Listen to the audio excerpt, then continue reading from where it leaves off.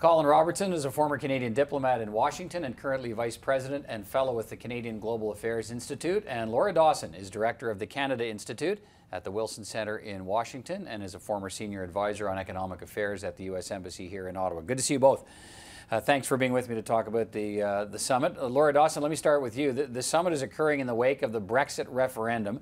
What message do you think the three North American leaders need to send about free trade in light of what happened in Europe? Well, I think the opportunity in the wake of what happened in Europe is a message about stability, that North America is a trade arrangement that actually works and nobody's going anywhere, and it's helped to create prosperity and it's helped to generate a cross-border business, and we've seen how much the decision in Britain has really shaken global markets. So I think the message here is that North America is here to stay. North America is solid. It's not going anywhere. Colin Robertson, there's a poll out today in this country that says only 25% of Canadians think NAFTA has been good for Canada. More than a third want the deal renegotiated. And of course, there is a sense of a tone of increasing protectionism in the United States. How do the North American leaders counter that? Well, I think we have to get back to telling people why NAFTA works for them and why North American trade works for them. We really, over the last 10 years, we've negotiated a whole series of trade agreements which will benefit Canada with Europe, and we hope an enhanced deal within North America through the Trans-Pacific Partnership. But what we failed to do is point out to people that trade puts bread on the table. There's been a sense that it's simply the investor class that wins from these trade deals. In fact, the economy does benefit, but we've got to remind people of that and how it affects their daily lives. There's a whole lot of Canadians who are exporting things to the United States, but they don't appreciate that what they do, what they make, is being sent abroad, and that it puts, I'd say, dollars in their pocket and bread on the table. Could you have a Brexit in North America, do you think? No, I don't think so, because we've not got anywhere near the deep, heavy bureaucratic overlay or the legal framework that the Europeans have imposed upon themselves. We do integration light. It's economic partnership rather than deep economic integration. I think there is a difference. I think the North American model works. I do think we can make improvements to it, and that's what I'm hoping will come out of this week's summit.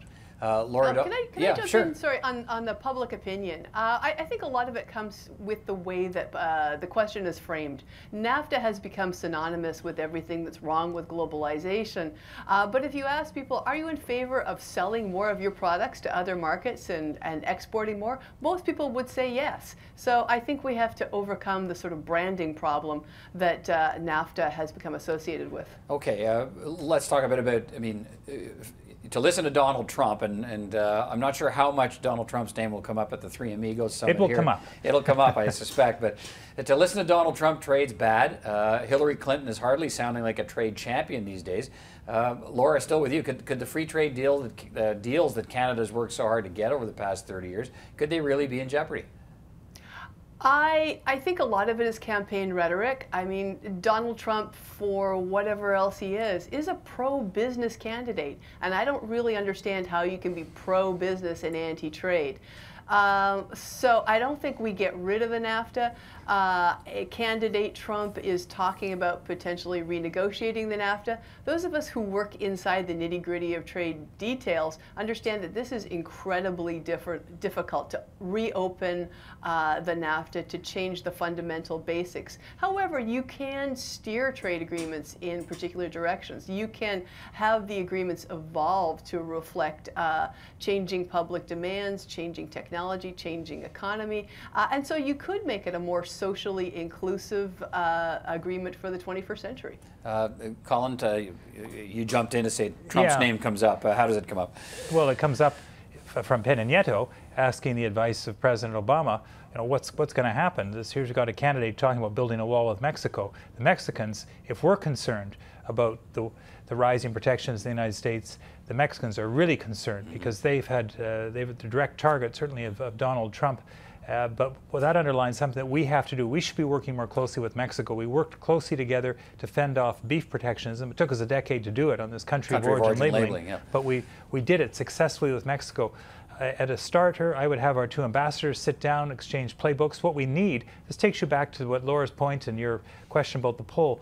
We need our consuls general, our ambassadors in the United States on both sides, making the case of why trade in North America works for Americans. Most Americans have no appreciation that 40% of what they import from Mexico start off in the United States in the first place. For Canada, it's 25%. We make things together now in North America, but most Americans, frankly, most Canadians and Mexicans do not have that appreciation. That's what I'm hoping that the trade consultations that are taking place in Canada to specifically address the pull will help do, that will re-educate Canadians as to why trade matters. You know, there was a time not long after we did the free trade agreement in the early 90s when support for trade was up at 75%, and Canadians have given their governments a license to negotiate trade because they saw trade working for them, but they have to be reminded of why trade matters. Laura, what's the objective for Justin Trudeau in this summit? Clearly he and Barack Obama get along just great, but Barack Obama's only there for another few months and then he's gone. So what does Canada need before he goes? Well, it's a big challenge because Justin Trudeau was very successful in his last visit in rebranding Canada for Americans and establishing a really strong personal relationship with Barack Obama. But as you say, with Obama out the door, there's very little that they can do that requires big political attention, big political movements. So I think that Trudeau has been so far successful in rebranding the relationship that has reset the tone with various government departments, senior officials, decision makers. And so I think he needs to consolidate that he is more than just a pretty face. He is also someone with really good proposals, that Canada is open for business, that Canada is a strong partner, that Canada's got new ideas in all of the areas that are important to us, which are climate change, energy, trade competitiveness, social inclusion, inclusion of youth.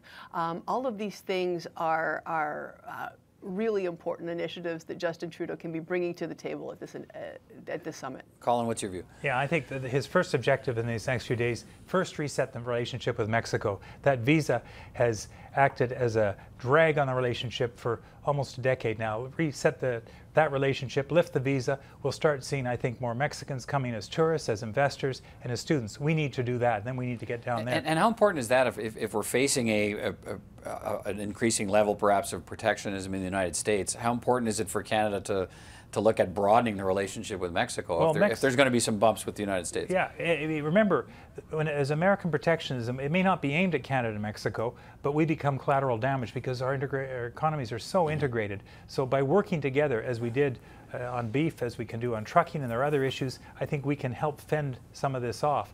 But I'd also say, picking up what Laura said, I think consolidate the relationship with President Obama. I think there are things the President can do in the coming months. Use of executive orders, giving a nudge. Softwood lumber, for example, we don't want it to pull back on things.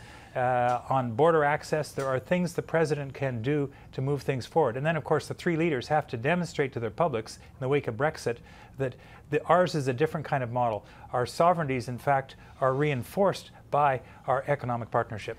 Laura, yep, go ahead. Oh, I just want to jump in on the importance of Mexico. Colin's done a really good job of outlining it, but it is very, very important to Canada because of the demographic differences. Canada is an aging population.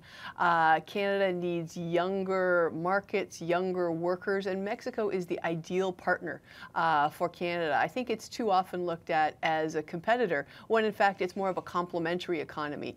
With the U.S. and Mexico, Canada has more successful integrated supply chains. So Canadians really need to take another look at that relationship and also to consider doing the sort of technical assistance and investment in Mexico that will help them implement their commitments, that will help them follow the rules better, implement the things that they want to do within the North American relationship.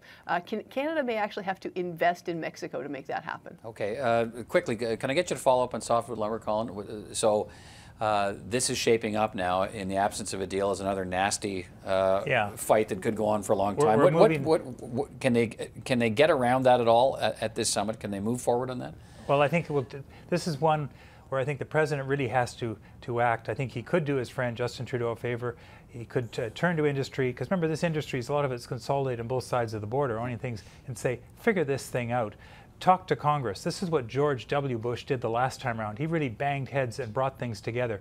Otherwise, I think, and I would not just leave it to the United States Trade Representative's Office. It's probably the most anti-Canadian agency within the American government. I don't see progress there. I fear we're headed down a road of litigation and confiscatory levies on lumber, and it'll be a while before we settle this out. And as we've seen in the past, these things really do affect the relationship, even though in relative terms, lumber is a small piece of the much bigger pie of daily transactions. Laura, let me finish with you. Softwood going to be a problem again? Yeah, softwood's going to be a problem. I don't really see it coming up too much in these in the trilateral summit because it's a bilateral issue. Right. Unless, as Colin says, Barack Obama gives Canada a real gift on the way out the door, it's going to be a prolonged and painful fight. All right, Laura Dawson. And costly. Laura Dawson in Washington, Colin Robertson here. Thank you both for your time. Thank you. Thanks.